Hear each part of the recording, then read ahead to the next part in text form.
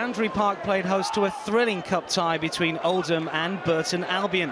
There was drama early on as Burton found themselves a man down and facing a penalty after just 3 minutes.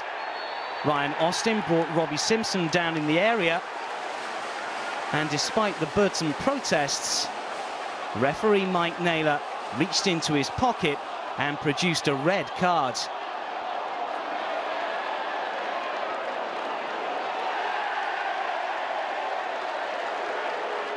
35-year-old Shefki Kuqi duly sent Ross Atkins the wrong way to score, but was surprisingly restrained in his celebrations.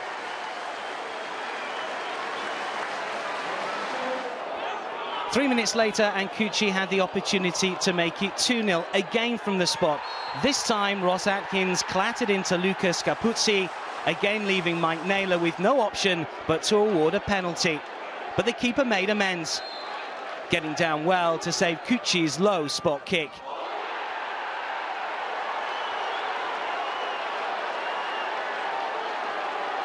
However, the Burton stopper went from hero to villain in the matter of minutes, allowing Robbie Simpson's floated free kick to slip through his fingers.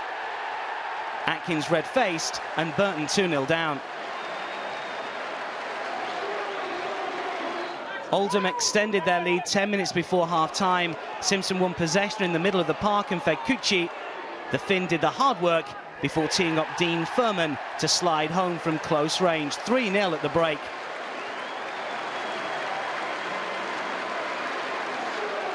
The second half wasn't as frenetic as the first, and 10-man Burton hit back through Calvin Zola, the big striker volleying in from close range at the end of a goalmouth scramble.